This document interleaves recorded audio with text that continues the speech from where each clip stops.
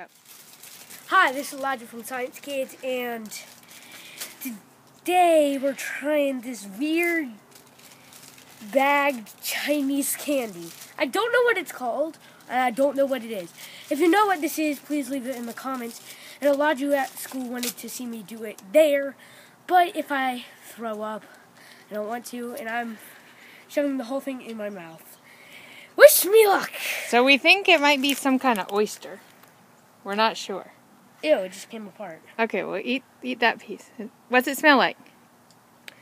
Smells like squid. Okay.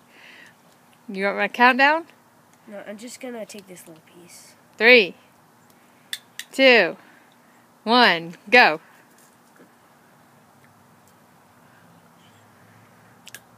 Not bad. You gonna eat the rest?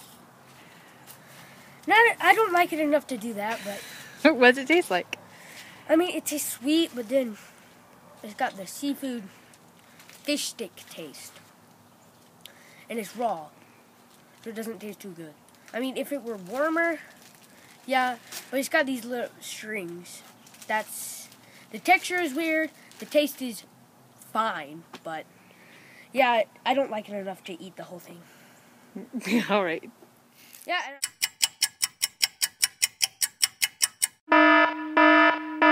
Anthony from Science Kids.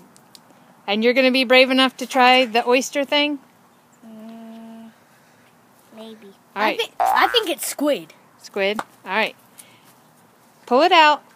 Brother didn't get sick. He says it tastes okay. All right, just try that piece. Okay, 3, 2, 1, go. What's it taste like? Come here, you gotta tell us. It tastes like fish. Tastes like what? Fish. Fish. Lydia, you gonna try? No! Why? It looks gross. It probably smells gross. It does smell gross. All right, I see Baby Cat. I think we have to let Baby Cat have a taste. Okay. Baby Cat likes veggie sticks. All right. So open the door, get Baby Cat on the front porch, and we'll see if Baby Cat likes it. I got it. Okay. You got it? All right. Do you like this?